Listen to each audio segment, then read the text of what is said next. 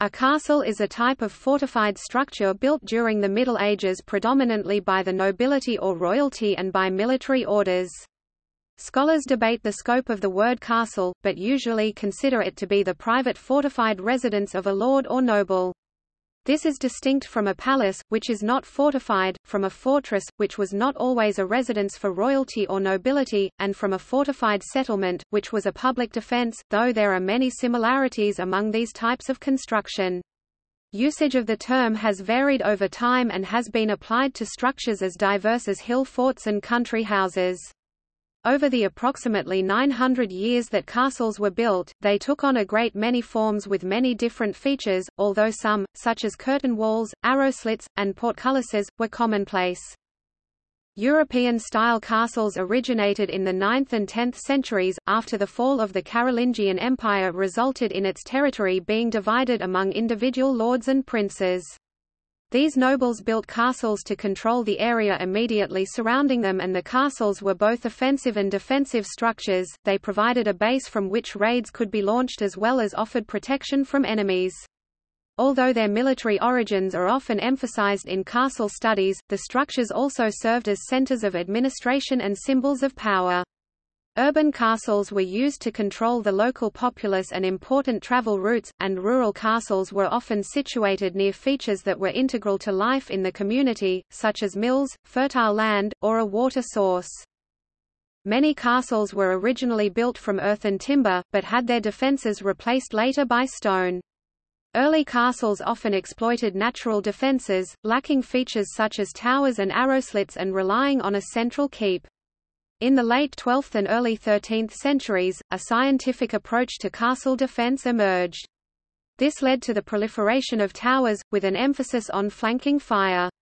Many new castles were polygonal or relied on concentric defense, several stages of defense within each other that could all function at the same time to maximize the castle's firepower.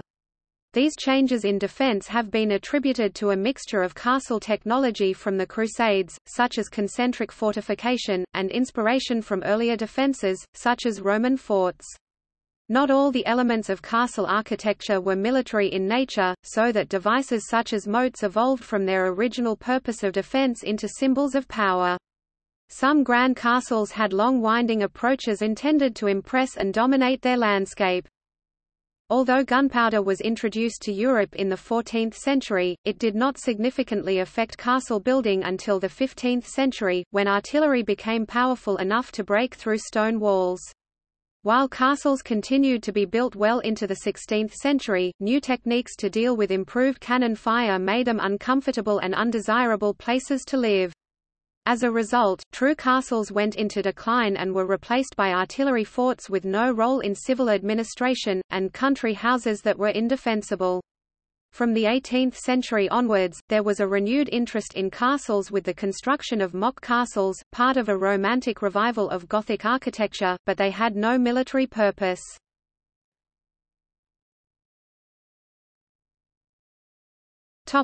Definition.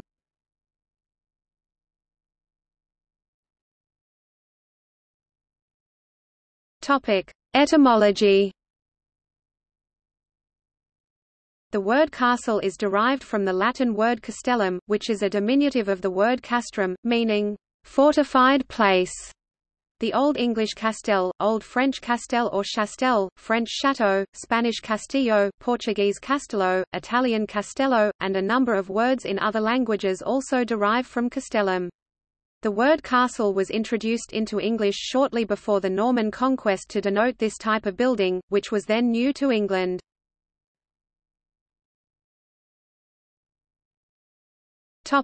Defining characteristics.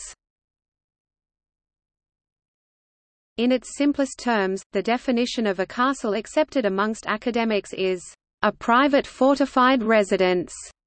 This contrasts with earlier fortifications, such as Anglo-Saxon burhs and walled cities such as Constantinople and Antioch in the Middle East. Castles were not communal defences but were built and owned by the local feudal lords, either for themselves or for their monarch. Feudalism was the link between a lord and his vassal where, in return for military service and the expectation of loyalty, the lord would grant the vassal land. In the late 20th century, there was a trend to refine the definition of a castle by including the criterion of feudal ownership, thus tying castles to the medieval period. However, this does not necessarily reflect the terminology used in the medieval period. During the First Crusade 1096–1099, the Frankish armies encountered walled settlements and forts that they indiscriminately referred to as castles, but which would not be considered as such under the modern definition. Castles served a range of purposes, the most important of which were military, administrative, and domestic. As well as defensive structures, castles were also offensive tools which could be used as a base of operations in enemy territory. Castles were established by Norman invaders of England for both defensive purposes and to pacify the country's inhabitants. As William the Conqueror advanced through England, he fortified key positions to secure the land he had taken. Between 1066 and 1087, he established 36 castles such as Warwick Castle, which he used to guard against rebellion in the English Midlands. Towards the end of the Middle Ages, castles tended to lose their military significance due to the advent of powerful cannons and permanent artillery fortifications. As a result, castles became more important as residences and statements of power. A castle could act as a stronghold and prison but was also a place where a knight or lord could entertain his peers. Over time the aesthetics of the design became more important, as the castle's appearance and size began to reflect the prestige and power of its occupant. Comfortable homes were often fashioned within their fortified walls. Although castles still provided protection from low levels of violence in later periods, eventually they were succeeded by country houses as high-status residences.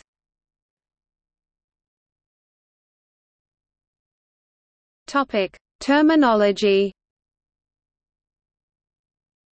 Castle is sometimes used as a catch-all term for all kinds of fortifications and, as a result, has been misapplied in the technical sense. An example of this is Maiden Castle which, despite the name, is an Iron Age hill fort which had a very different origin and purpose. Although castle has not become a generic term for a manor house like château in French and Schloss in German, many manor houses contain castle in their name while having few if any of the architectural characteristics, usually as their owners liked to maintain a link to the past and felt the term castle was a masculine expression of their power. In scholarship, the castle, as defined above, is generally accepted as a coherent concept, originating in Europe and later spreading to parts of the Middle East, where they were introduced by European crusaders. This coherent group shared a common origin, dealt with a particular mode of warfare, and exchanged influences. In different areas of the world, analogous structures shared features of fortification and other defining characteristics associated with the concept of a castle, though they originated in different periods and circumstances and experienced differing evolutions and influences. For example, shiro in Japan, described as castles by historian Stephen Turnbull, underwent a completely different developmental history, were built in a completely different way and were designed to withstand attacks of a completely different nature. While European castles built from the late 12th and early 13th century onwards were generally stone, shiro were predominantly timber buildings into the 16th century. By the 16th century, when Japanese and European cultures met, fortification in Europe had moved beyond castles and relied on innovations such as the Italian Trace Italienne and star forts.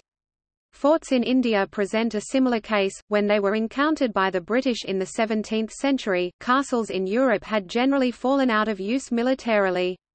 Like shiro, the Indian forts, durga or durg in Sanskrit, shared features with castles in Europe such as acting as a domicile for a lord as well as being fortifications. They too developed differently from the structures known as castles that had their origins in Europe.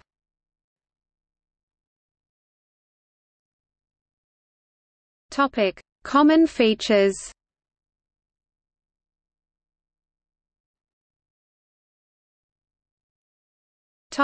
Motte. A motte was an earthen mound with a flat top. It was often artificial, although sometimes it incorporated a pre-existing feature of the landscape. The excavation of earth to make the mound left a ditch around the motte, called a moat, which could be either wet or dry. Motte and moat derive from the same Old French word, indicating that the features were originally associated and depended on each other for their construction. Although the motte is commonly associated with the bailey to form a motte and bailey castle, this was not always the case, and there are instances where a motte existed on its own. Motte refers to the mound alone, but it was often surmounted by a fortified structure, such as a keep, and the flat top would be surrounded by a palisade.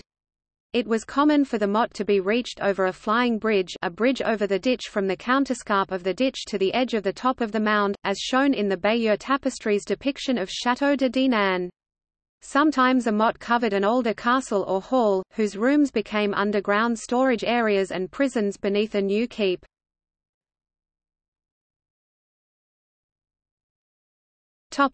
Bailey and enceinte. A bailey, also called a ward, was a fortified enclosure. It was a common feature of castles, and most had at least one. The keep on top of the motte was the domicile of the lord in charge of the castle and a bastion of last defence, while the bailey was the home of the rest of the lord's household and gave them protection. The barracks for the garrison, stables, workshops, and storage facilities were often found in the bailey. Water was supplied by a well or cistern. Over time the focus of high-status accommodation shifted from the keep to the bailey. This resulted in the creation of another bailey that separated the high-status buildings, such as the Lord's Chambers and the chapel, from the everyday structures such as the workshops and barracks. From the late 12th century there was a trend for knights to move out of the small houses they had previously occupied within the bailey to live in fortified houses in the countryside. Although often associated with the motte and bailey type of castle, baileys could also be found as independent defensive structures. These simple fortifications were called ringworks. The enceinte was the castle's main defensive enclosure, and the terms bailey and enceinte are linked. A castle could have several baileys but only one enceinte. Castles with no keep, which relied on their outer defences for protection, are sometimes called enceinte castles. These were the earliest form of castles, before the keep was introduced in the 10th century.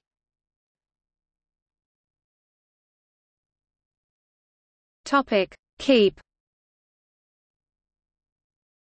A keep was a great tower and usually the most strongly defended point of a castle before the introduction of concentric defence. Keep was not a term used in the medieval period, the term was applied from the 16th century onwards. Instead, donjon was used to refer to great towers, or turris in Latin. In motte and bailey castles, the keep was on top of the motte. Dungeon is a corrupted form of donjon, and means a dark, unwelcoming prison. Although often the strongest part of a castle and a last place of refuge if the outer defences fell, the keep was not left empty in case of attack but was used as a residence by the lord who owned the castle, or his guests or representatives. At first this was usual only in England, when after the Norman conquest of 1066 the conquerors lived for a long time in a constant state of alert. Elsewhere the lord's wife presided over a separate residence, domus, aula or manzio in Latin, close to the keep, and the donjon was a barracks and headquarters. Gradually, the two functions merged into the same building, and the highest residential stories had large windows. As a result, for many structures, it is difficult to find an appropriate term. The massive internal spaces seen in many surviving donjon can be misleading. They would have been divided into several rooms by light partitions, as in a modern office building. Even in some large castles the Great Hall was separated only by a partition from the lord's chamber, his bedroom and to some extent his office.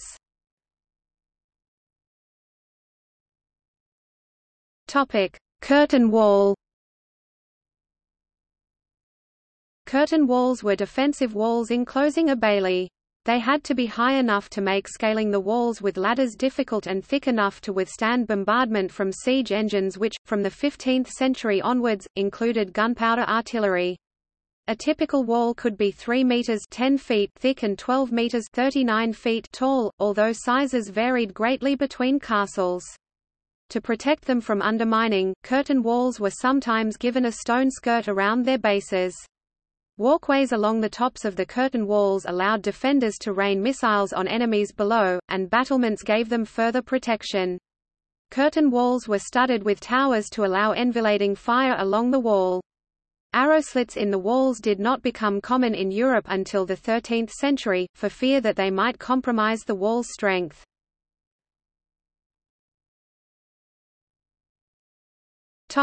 Gatehouse. The entrance was often the weakest part in a circuit of defences. To overcome this, the gatehouse was developed, allowing those inside the castle to control the flow of traffic. In earth and timber castles, the gateway was usually the first feature to be rebuilt in stone.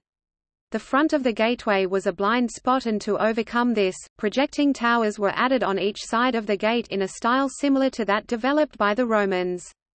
The gatehouse contained a series of defences to make a direct assault more difficult than battering down a simple gate. Typically, there were one or more portcullises, a wooden grille reinforced with metal to block a passage, and arrowslits to allow defenders to harry the enemy.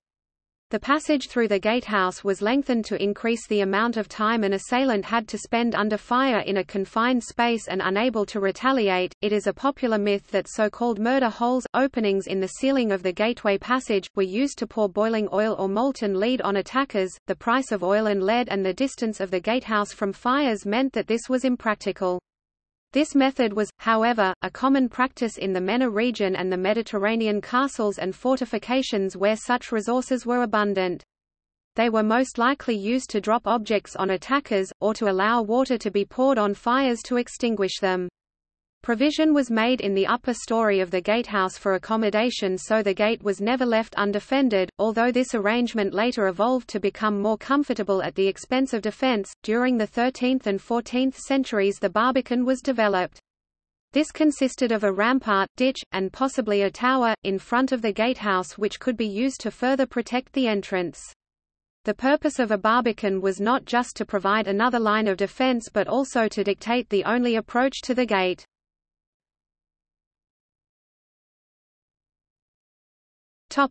Moat. A moat was a defensive ditch with steep sides, and could be either dry or filled with water. Its purpose was twofold: to stop devices such as siege towers from reaching the curtain wall and to prevent the walls from being undermined. Water moats were found in low-lying areas and were usually crossed by a drawbridge, although these were often replaced by stone bridges. Fortified islands could be added to the moat, adding another layer of defense. Water defenses, such as moats or natural lakes, had the benefit of dictating the enemy's approach to the castle. The site of the 13th-century Caerphilly Castle in Wales covers over 30 acres 12 hectares, and the water defences, created by flooding the valley to the south of the castle, are some of the largest in Western Europe.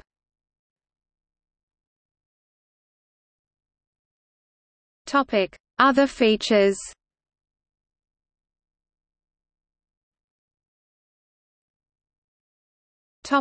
Battlements. Battlements were most often found surmounting curtain walls and the tops of gatehouses, and comprised several elements: crenellations, hoardings, machicolations, and loopholes. Crenellation is the collective name for alternating crenels and merlons, gaps and solid blocks on top of a wall. Hoardings were wooden constructs that projected beyond the wall, allowing defenders to shoot at, or drop objects on, attackers at the base of the wall without having to lean perilously over the crenellations, thereby exposing themselves to retaliatory fire. Machicolations were stone projections on top of a wall with openings that allowed objects to be dropped on an enemy at the base of the wall in a similar fashion to hoardings.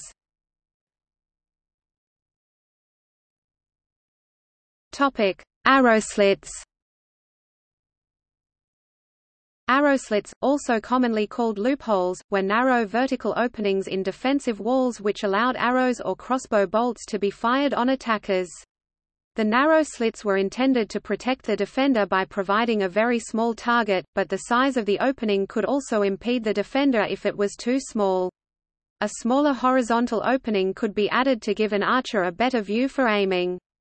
Sometimes a sally port was included. This could allow the garrison to leave the castle and engage besieging forces. It was usual for the latrines to empty down the external walls of a castle and into the surrounding ditch.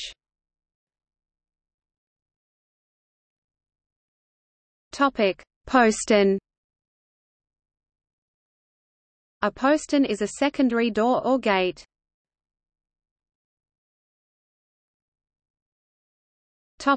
History.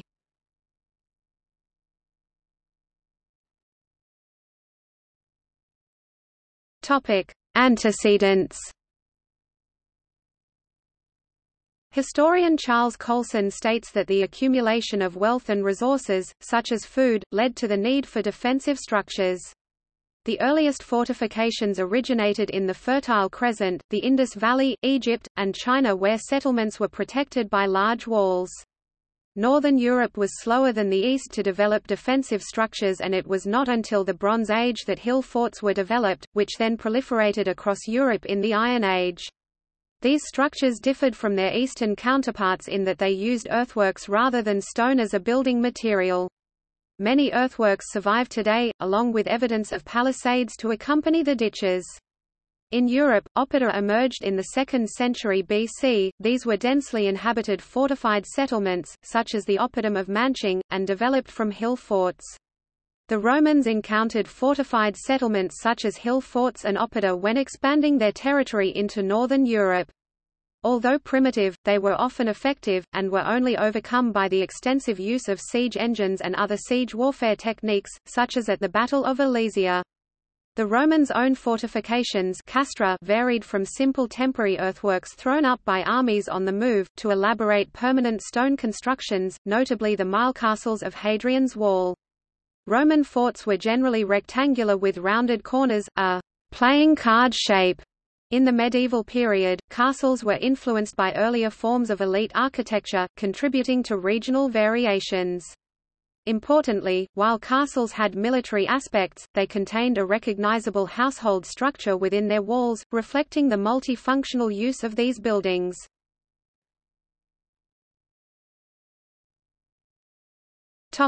Origins 9th and 10th centuries.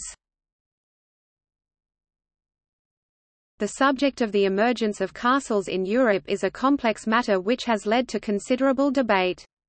Discussions have typically attributed the rise of the castle to a reaction to attacks by Magyars, Muslims, and Vikings and a need for private defense. The breakdown of the Carolingian Empire led to the privatization of government, and local lords assumed responsibility for the economy and justice. However, while castles proliferated in the 9th and 10th centuries, the link between periods of insecurity and building fortifications is not always straightforward.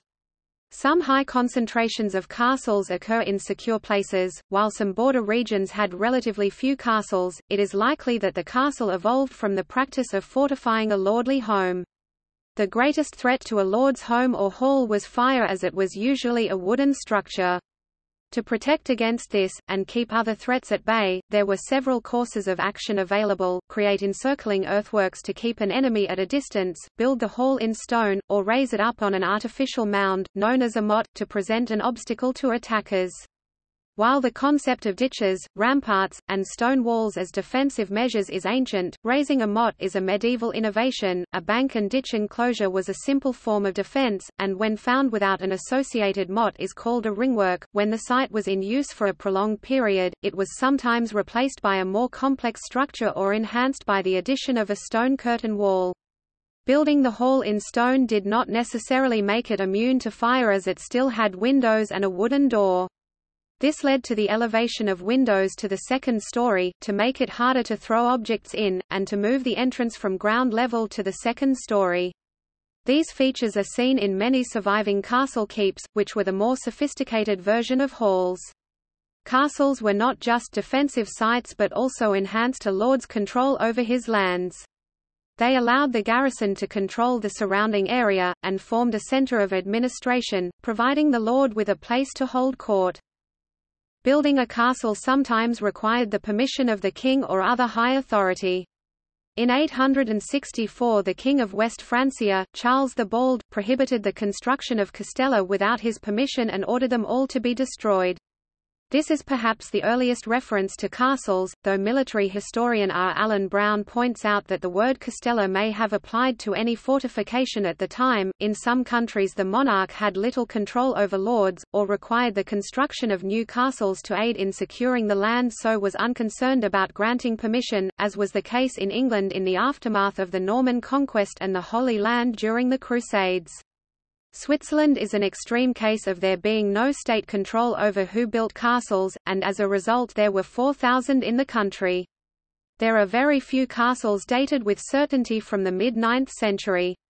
Converted into a donjon around 950, Château de Douai-la-Fontaine in France is the oldest standing castle in Europe.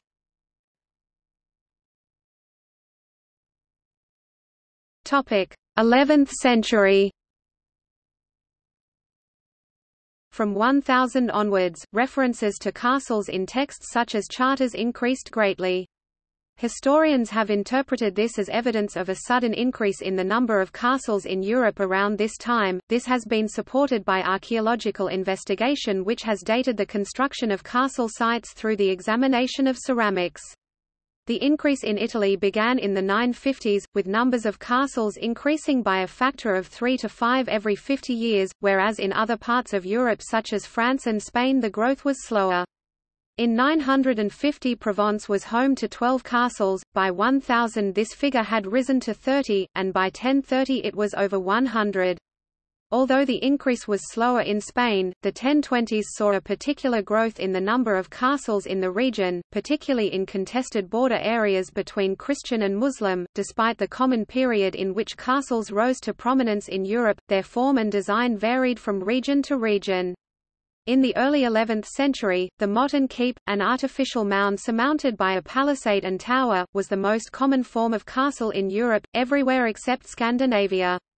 While Britain, France, and Italy shared a tradition of timber construction that was continued in castle architecture, Spain more commonly used stone or mud brick as the main building material. The Muslim invasion of the Iberian Peninsula in the 8th century introduced a style of building developed in North Africa reliant on tapiole, pebbles in cement, where timber was in short supply.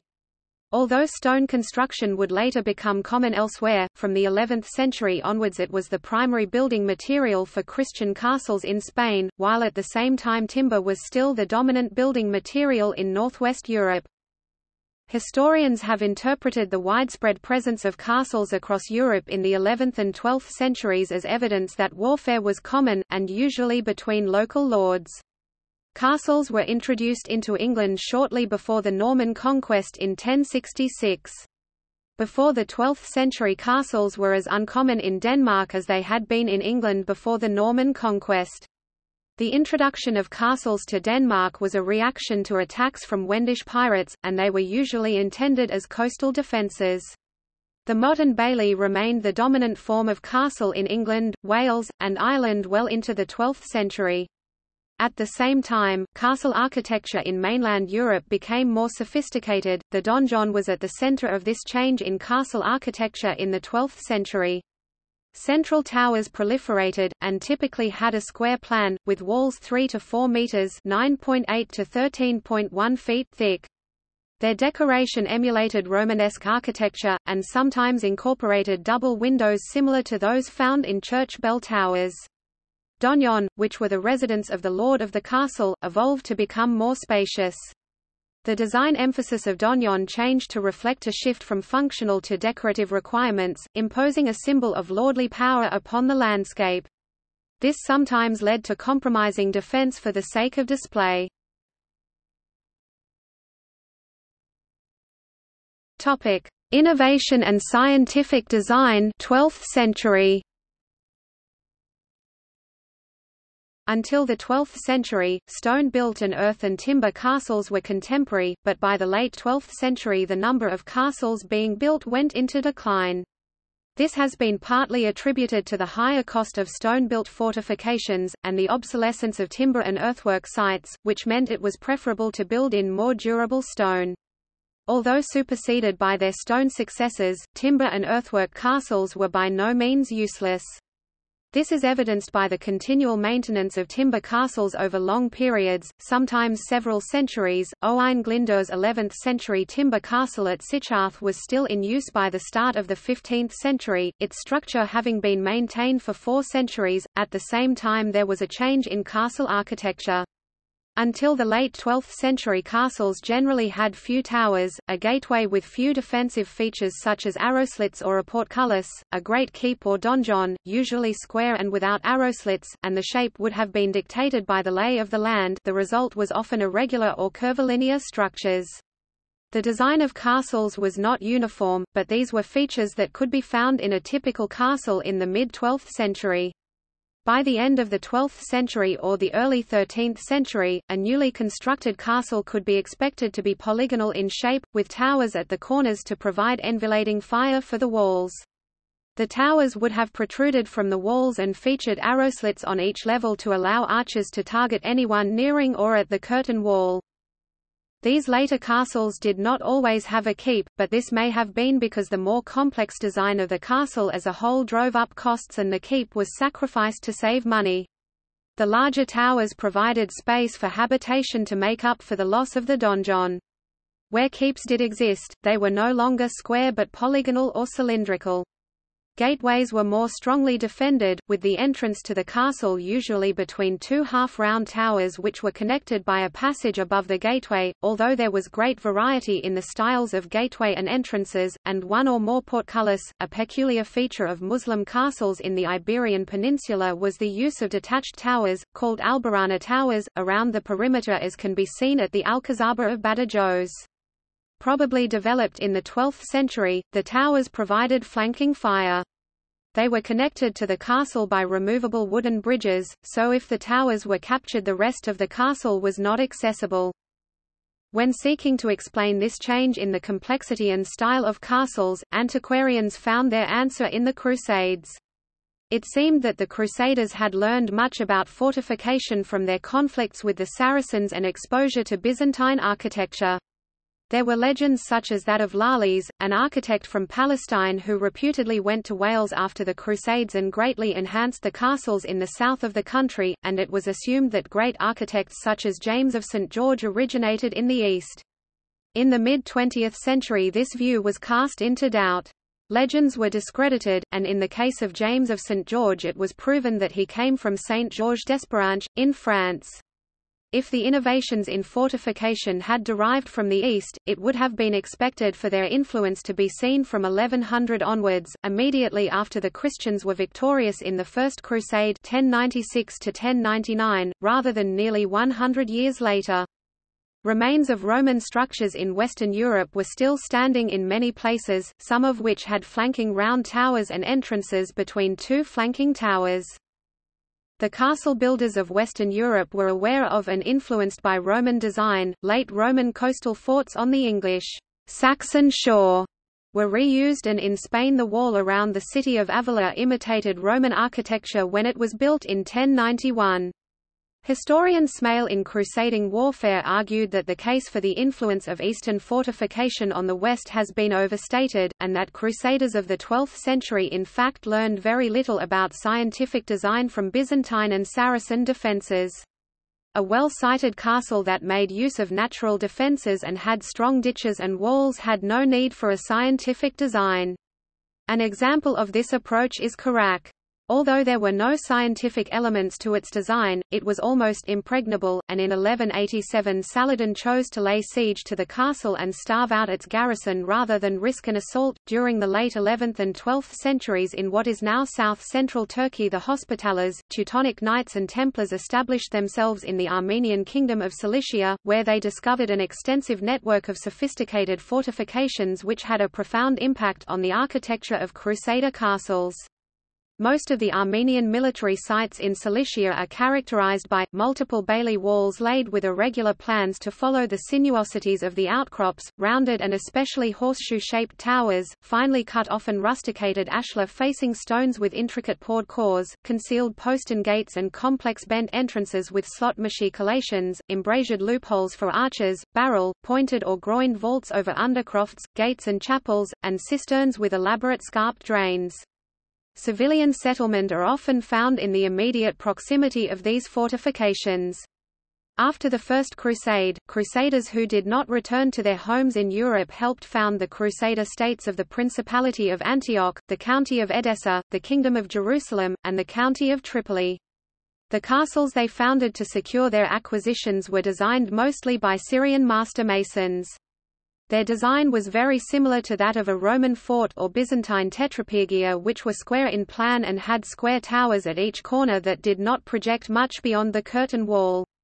The keep of these Crusader castles would have had a square plan and generally be undecorated. While castles were used to hold a site and control movement of armies, in the Holy Land some key strategic positions were left unfortified.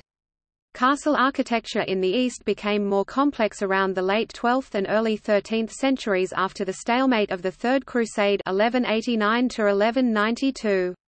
Both Christians and Muslims created fortifications, and the character of each was different. Safaeddin, the 13th-century ruler of the Saracens, created structures with large rectangular towers that influenced Muslim architecture and were copied again and again, however they had little influence on Crusader castles.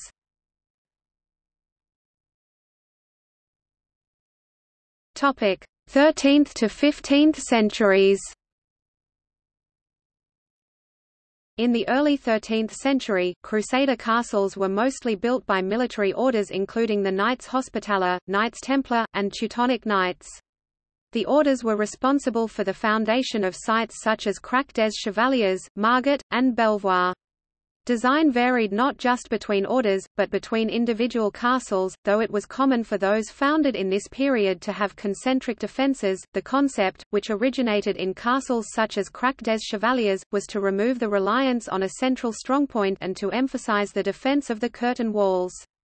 There would be multiple rings of defensive walls, one inside the other, with the inner ring rising above the outer so that its field of fire was not completely obscured. If assailants made it past the first line of defense, they would be caught in the killing ground between the inner and outer walls and have to assault the second wall. Concentric castles were widely copied across Europe, for instance when Edward I of England, who had himself been on crusade, built castles in Wales in the late 13th century. 4 of the 8 he founded had a concentric design. Not all the features of the Crusader castles from the 13th century were emulated in Europe. For instance, it was common in Crusader castles to have the main gate in the side of a tower and for there to be 2 turns in the passageway, lengthening the time it took for someone to reach the outer enclosure. It is rare for this bent entrance to be found in Europe. One of the effects of the Livonian Crusade in the Baltic was the introduction of stone and brick fortifications. Although there were hundreds of wooden castles in Prussia and Livonia, the use of bricks and mortar was unknown in the region before the Crusaders. Until the 13th century and start of the 14th centuries, their design was heterogeneous, however this period saw the emergence of a standard plan in the region, a square plan, with 4 wings around a central courtyard. It was common for castles in the east to have arrowslits in the curtain wall at multiple levels. Contemporary builders in Europe were wary of this as they believed it weakened the wall. Arrowslits did not compromise the wall's strength, but it was not until Edward I's program of castle building that they were widely adopted in Europe. The Crusades also led to the introduction of machicolations into Western architecture. Until the 13th century, the tops of towers had been surrounded by wooden galleries, allowing defenders to drop objects on assailants below. Although machicolations performed the same purpose as the wooden galleries, they were probably an Eastern invention rather than an evolution of the wooden form. Machicolations were used in the East long before the arrival of the Crusaders, and perhaps as early as the first half of the 8th century in Syria. The greatest period of castle building in Spain was in the 11th to 13th centuries, and they were most commonly found in the disputed borders between Christian and Muslim lands. Conflict and interaction between the two groups led to an exchange of architectural ideas, and Spanish Christians adopted the use of detached towers. The Spanish Reconquista, driving the Muslims out of the Iberian Peninsula, was complete in 1492. Although France has been described as the heartland of medieval architecture, the English were at the forefront of castle architecture in the 12th century. French historian François Gebelin wrote, The Great Revival in military architecture was led, as one would naturally expect, by the powerful kings and princes of the time, by the sons of William the Conqueror and their descendants, the Plantagenets, when they became Dukes of Normandy. These were the men who built all the most typical 12th-century fortified castles remaining today. Despite this, by the beginning of the 15th century, the rate of castle construction in England and Wales went into decline. The new castles were generally of a lighter build than earlier structures and presented few innovations, although strong sites were still created such as that of Raglan in Wales. At the same time, French castle architecture came to the fore and led the way in the field of medieval fortifications. Across Europe, particularly the Baltic, Germany, and Scotland, castles were built well into the 16th century.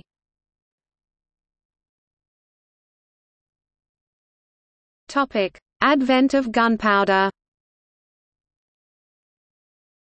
Artillery powered by gunpowder was introduced to Europe in the 1320s and spread quickly. Handguns, which were initially unpredictable and inaccurate weapons, were not recorded until the 1380s. Castles were adapted to allow small artillery pieces, averaging between 19.6 and 22 kilograms (43 and 49 pounds) to fire from towers.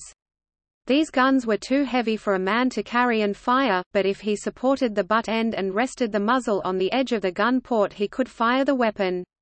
The gun ports developed in this period show a unique feature, that of a horizontal timber across the opening. A hook on the end of the gun could be latched over the timber so the gunner did not have to take the full recoil of the weapon. This adaptation is found across Europe, and although the timber rarely survives, there is an intact example at Castle Dornenburg in the Netherlands. Gunports were keyhole-shaped, with a circular hole at the bottom for the weapon and a narrow slit on top to allow the gunner to aim. This form is very common in castles adapted for guns, found in Egypt, Italy, Scotland, and Spain, and elsewhere in between. Other types of port, though less common, were horizontal slits, allowing only lateral movement, and large square openings, which allowed greater movement. The use of guns for defense gave rise to artillery castles, such as that of Château de Ham in France. Defenses against guns were not developed until a later stage. Ham is an example of the trend for new castles to dispense with earlier features such as machicolations, tall towers, and crenellations. Bigger guns were developed, and in the 15th century became an alternative to siege engines such as the trebuchet. The benefits of large guns over trebuchets, the most effective siege engine of the Middle Ages before the advent of gunpowder, were those of a greater range and power. In an effort to make them more effective, guns were made ever bigger, although this hampered their ability to reach remote castles. By the 1450s guns were the preferred siege weapon, and their effectiveness was demonstrated by Mehmed II at the fall of Constantinople. The response towards more effective cannons was to build thicker walls and to prefer round towers, as the curving sides were more likely to deflect a shot than a flat surface. While this sufficed for new castles, pre-existing structures had to find a way to cope with being battered by cannon. An earthen bank could be piled behind a castle's curtain wall to absorb some of the shock of impact. Often, castles constructed before the age of gunpowder were incapable of using guns as their wall walks were too narrow. A solution to this was to pull down the top of a tower and to fill the lower part with the rubble to provide a surface for the guns to fire from. Lowering the defences in this way had the effect of making them easier to scale with ladders. A more popular alternative defence, which avoided damaging the castle, was to establish bulwarks beyond the castle's defences. These could be built from earth or stone and were used to mount weapons.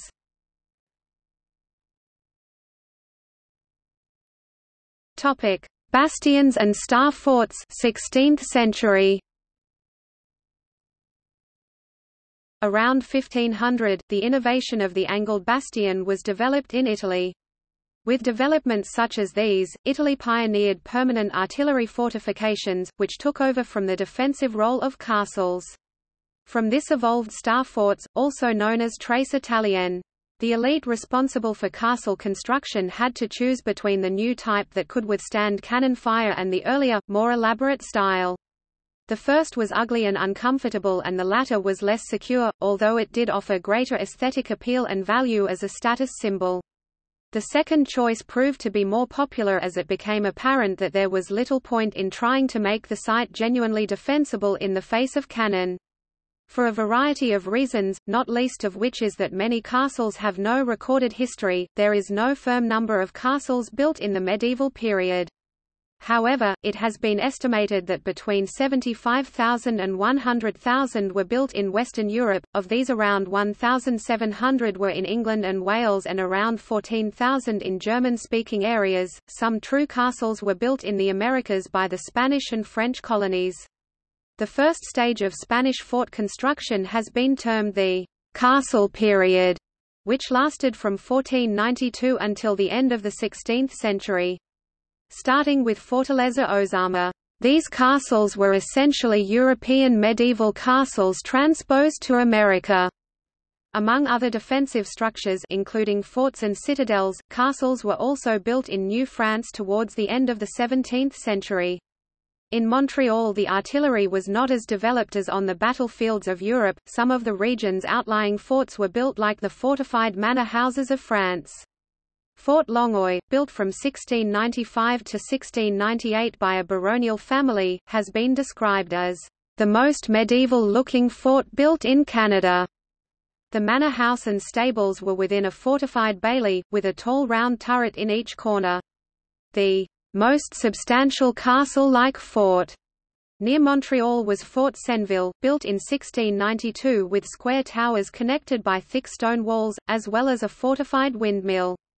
Stone forts such as these served as defensive residences, as well as imposing structures to prevent Iroquois incursions. Although castle construction faded towards the end of the 16th century, castles did not necessarily all fall out of use. Some retained a role in local administration and became law courts, while others are still handed down in aristocratic families as hereditary seats. A particularly famous example of this is Windsor Castle in England, which was founded in the 11th century and is home to the monarch of the United Kingdom. In other cases they still had a role in defence. Tower houses, which are closely related to castles and include Pelé towers, were defended towers that were permanent residences built in the 14th to 17th centuries. Especially common in Ireland and Scotland, they could be up to 5 stories high and succeeded common enclosure castles and were built by a greater social range of people. While unlikely to provide as much protection as a more complex castle, they offered security against raiders and other small threats.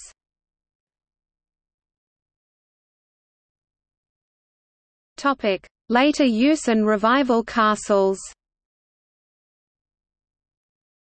According to archaeologists Oliver Creighton and Robert Higham, the great country houses of the 17th to 20th centuries were, in a social sense, the castles of their day. Though there was a trend for the elite to move from castles into country houses in the 17th century, castles were not completely useless. In later conflicts, such as the English Civil War 1641–1651, many castles were refortified, although subsequently slighted to prevent them from being used again. Some country residences, which were not meant to be fortified, were given a castle appearance to scare away potential invaders, such as adding turrets and using small windows. An example of this is the 16th-century Bubacra Castle in Bubacra, Motte, which was modified in the 18th century. Revival or mock castles became popular as a manifestation of a romantic interest in the Middle Ages and chivalry, and as part of the broader Gothic revival in architecture. Examples of these castles include Chapultepec in Mexico, Neuschwanstein in Germany, and Edwin Lutyens' Castle Drogo (1911–1930), the last flicker of this movement in the British Isles. While churches and cathedrals in a Gothic style could faithfully imitate medieval examples, new country houses built in a castle style differed internally from their medieval predecessors. This was because to be faithful to medieval design would have left the houses cold and dark by contemporary standards. Artificial ruins, built to resemble remnants of historic edifices, were also a hallmark of the period. They were usually built as centerpieces in aristocratic planned landscapes. Follies were similar, although they differed from artificial ruins in that they were not part of a planned landscape, but rather seemed to have no reason for being built. Both drew on elements of castle architecture such as castellation and towers, but served no military purpose and were solely for display. A toy castle is used as a common children attraction in playing fields and fun parks, such as the castle of the Playmobil Fun Park in Hal Far, Motte.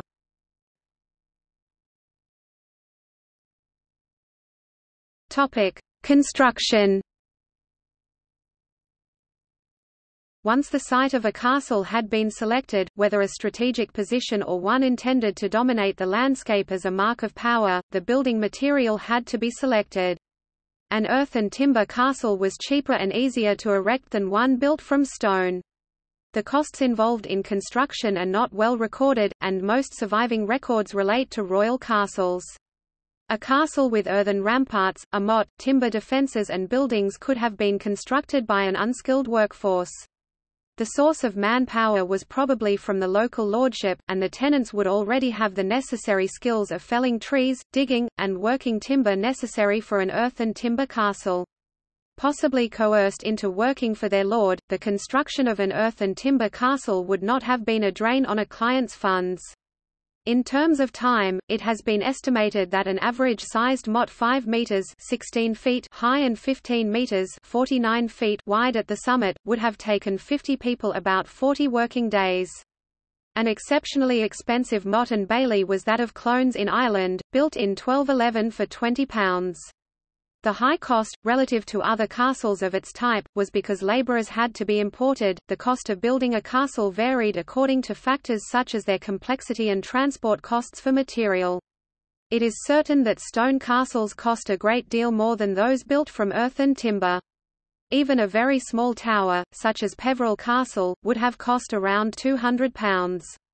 In the middle were castles such as Orford, which was built in the late 12th century for £1,400, and at the upper end were those such as Dover, which cost about £7,000 between 1181 and 1191.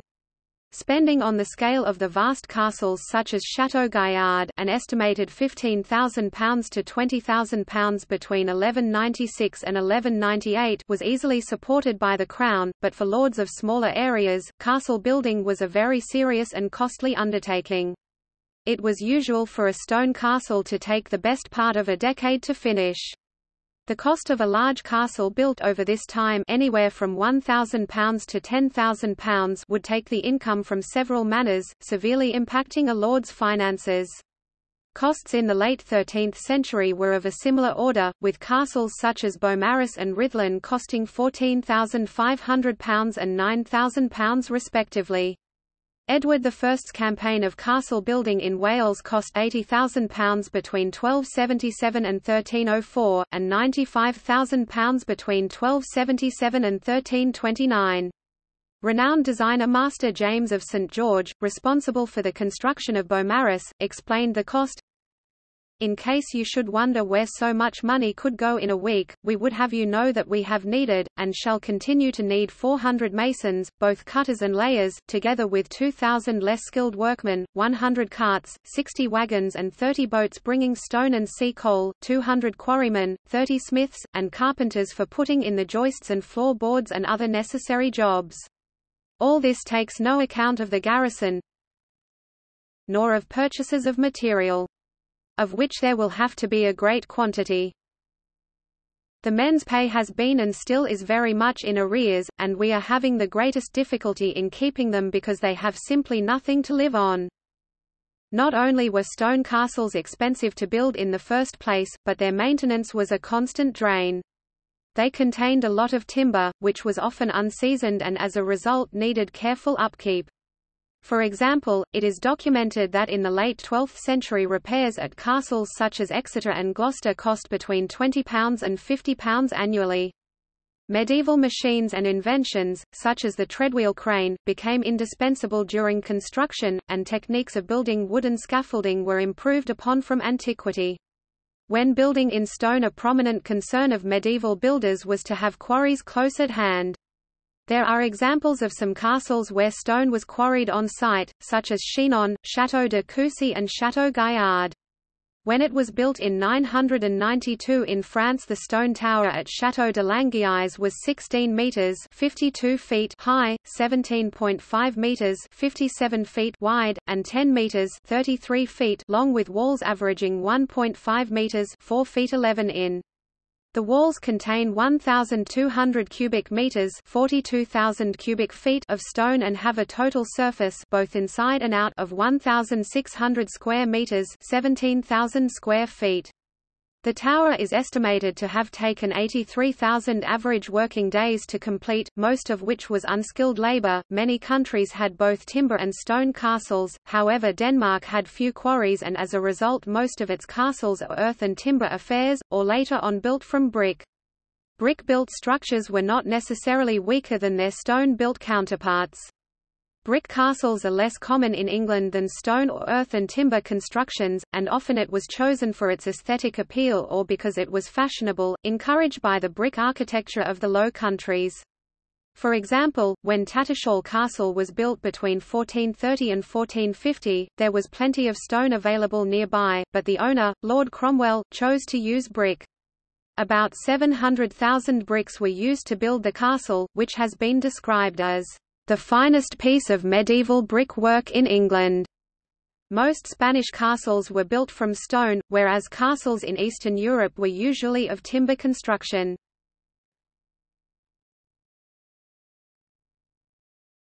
Topic: Social centre. Due to the lord's presence in a castle, it was a centre of administration from where he controlled his lands. He relied on the support of those below him, as without the support of his more powerful tenants a lord could expect his power to be undermined. Successful lords regularly held court with those immediately below them on the social scale, but absentees could expect to find their influence weakened. Larger lordships could be vast, and it would be impractical for a lord to visit all his properties regularly, so deputies were appointed. This especially applied to royalty, who sometimes owned land in different countries. To allow the lord to concentrate on his duties regarding administration, he had a household of servants to take care of chores such as providing food. The household was run by a chamberlain, while a treasurer took care of the estate's written records. Royal households took essentially the same form as baronial households, although on a much larger scale, and the positions were more prestigious.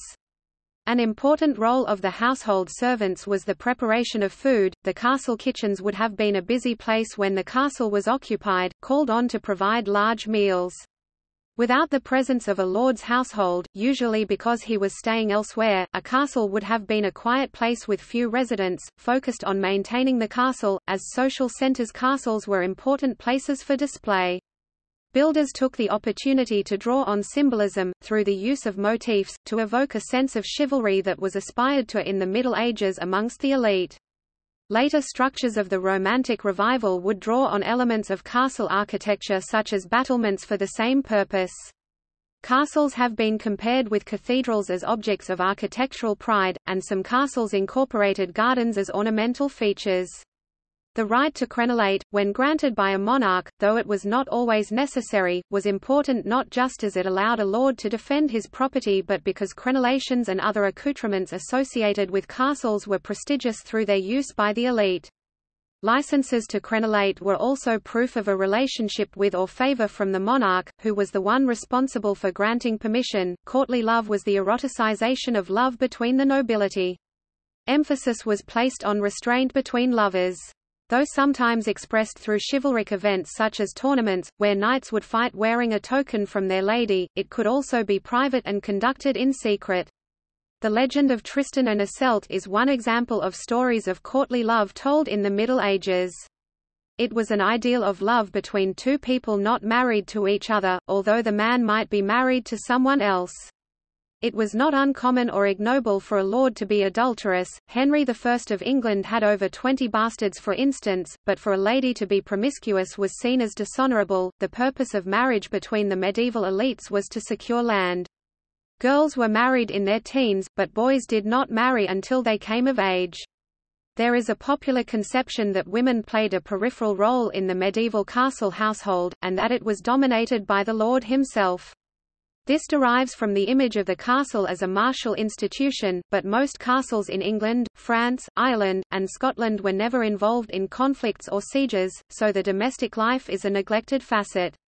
The lady was given a dower of her husband's estates, usually about a third, which was hers for life, and her husband would inherit on her death. It was her duty to administer them directly, as the lord administered his own land. Despite generally being excluded from military service, a woman could be in charge of a castle, either on behalf of her husband or if she was widowed. Because of their influence within the medieval household, women influenced construction and design, sometimes through direct patronage. Historian Charles Colson emphasizes the role of women in applying a refined aristocratic taste to castles due to their long-term residence.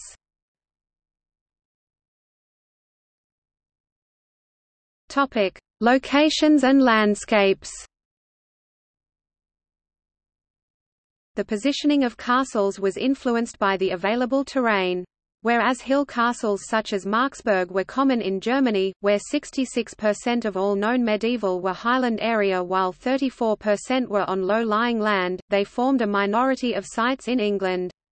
Because of the range of functions they had to fulfill, castles were built in a variety of locations. Multiple factors were considered when choosing a site, balancing between the need for a defendable position with other considerations such as proximity to resources. For instance, many castles are located near Roman roads, which remained important transport routes in the Middle Ages, or could lead to the alteration or creation of new road systems in the area. Where available, it was common to exploit pre-existing defences such as building with a Roman fort or the ramparts of an Iron Age hill fort. A prominent site that overlooked the surrounding area and offered some natural defences may also have been chosen because its visibility made it a symbol of power. Urban castles were particularly important in controlling centres of population and production, especially with an invading force. For instance, in the aftermath of the Norman conquest of England in the 11th century, the majority of royal castles were built in or near towns. As castles were not simply military buildings but centers of administration and symbols of power, they had a significant impact on the surrounding landscape. Placed by a frequently used road or river, the toll castle ensured that a lord would get his due toll money from merchants. Rural castles were often associated with mills and field systems due to their role in managing the lord's estate, which gave them greater influence over resources.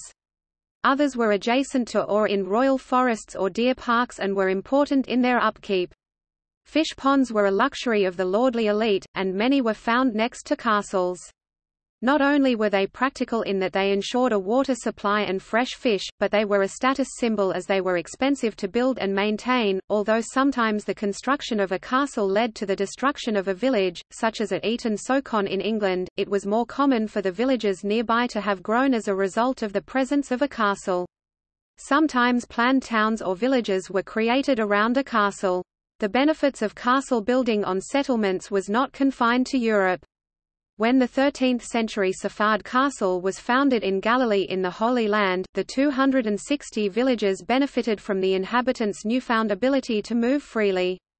When built, a castle could result in the restructuring of the local landscape, with roads moved for the convenience of the lord. Settlements could also grow naturally around a castle, rather than being planned, due to the benefits of proximity to an economic centre in a rural landscape and the safety given by the defences.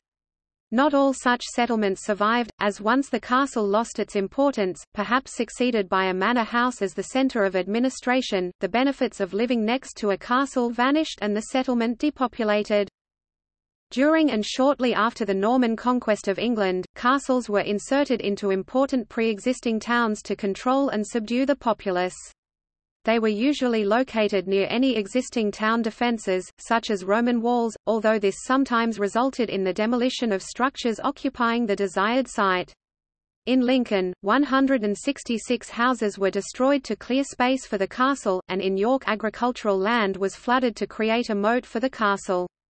As the military importance of urban castles waned from their early origins, they became more important as centres of administration, and their financial and judicial roles.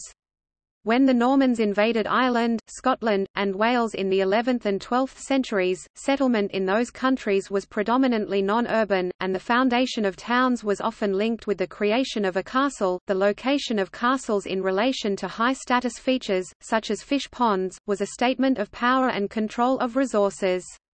Also often found near a castle, sometimes within its defences, was the parish church. This signified a close relationship between feudal lords and the church, one of the most important institutions of medieval society. Even elements of castle architecture that have usually been interpreted as military could be used for display. The water features of Kenilworth Castle in England, comprising a moat and several satellite ponds, forced anyone approaching a water castle entrance to take a very indirect route, walking around the defences before the final approach towards the gateway. Another example is that of the 14th-century Bodiam Castle, also in England. Although it appears to be a state-of-the-art, advanced castle, it is in a site of little strategic importance, and the moat was shallow and more likely intended to make the site appear impressive than as a defence against mining. The approach was long and took the viewer around the castle, ensuring they got a good look before entering. Moreover, the gunports were impractical and unlikely to have been effective.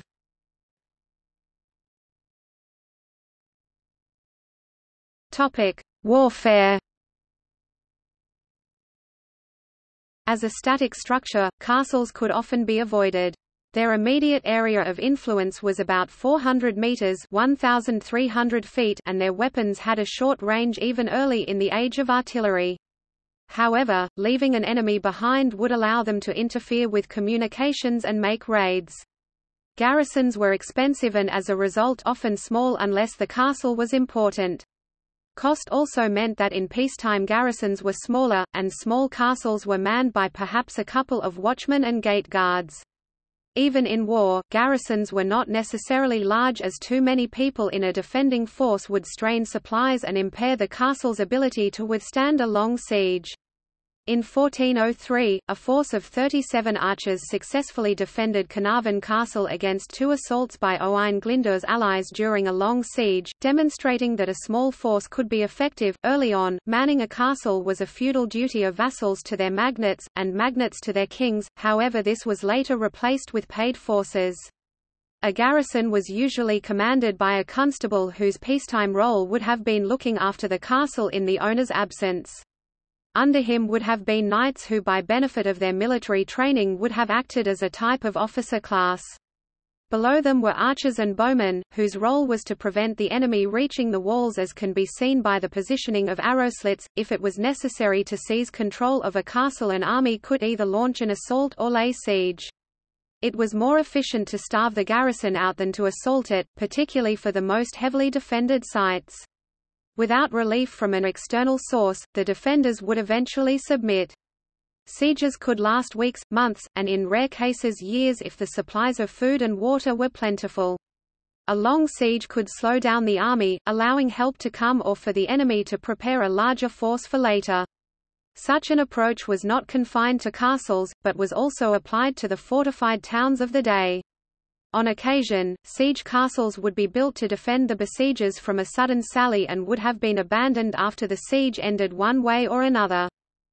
If forced to assault a castle, there were many options available to the attackers. For wooden structures, such as early motte and baileys, fire was a real threat and attempts would be made to set them alight, as can be seen in the Bayeux tapestry. Projectile weapons had been used since antiquity, and the mangonel and petraria, from Eastern and Roman origins respectively, were the main two that were used into the Middle Ages. The trebuchet, which probably evolved from the petraria in the 13th century, was the most effective siege weapon before the development of cannons. These weapons were vulnerable to fire from the castle as they had a short range and were large machines.